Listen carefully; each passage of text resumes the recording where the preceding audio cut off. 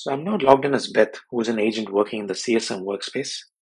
Beth is working on this high priority incident, but realizes that she needs more information from the requester, as well as additional help from her teammates in order to resolve the issue. So she first decides to reach out to the requester. So she clicks on the discuss button to start a discussion with the requester. So notice that because Beth can now create multiple discussions on this incident, we are now displaying the record number at the very top to indicate the record against which the discussion is being created.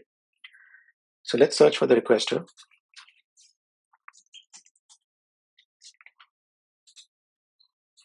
And say,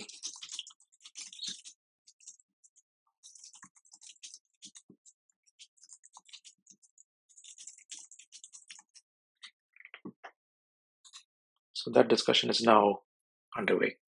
So while she's waiting for the requester to respond, she decides to create another discussion with her teammates who might have more information about this issue.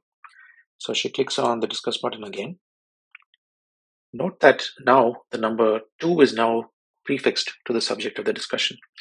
This is to indicate that this is a second discussion on the record. This can of course be overridden if Beth wants and replaced with a totally different title. For now, let's leave it alone. And let's add Beth's fellow agents, Fred, and also David.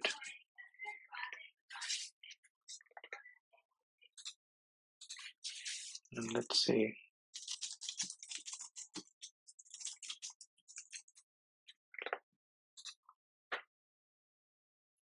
so Beth now realizes that this is a high priority incident. So she also wants to keep her supervisor appraised of her progress. So while she's still on the same incident, Beth clicks on discuss once more. Notice that the prefix now has changed to 3 to indicate that this is a third discussion on this record. This time, Beth does change the title. So let's change this to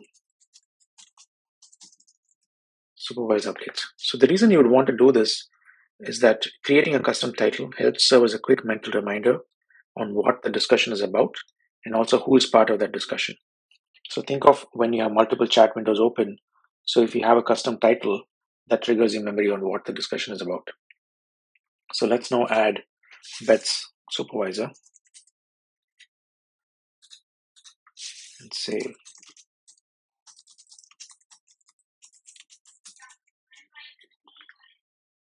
let's create the discussion.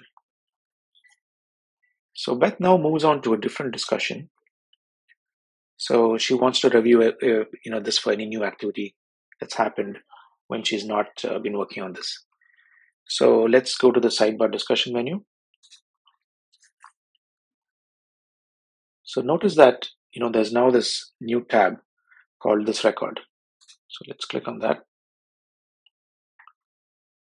And the purpose of this record tab is to filter all activity so that it only pertains to the record that's open in the background. In this case, it's this incident that Beth was working on earlier. Also notice that mentions and favorites are now accessible from the more menu. And there is also a new filter that you can see that's under this record tab.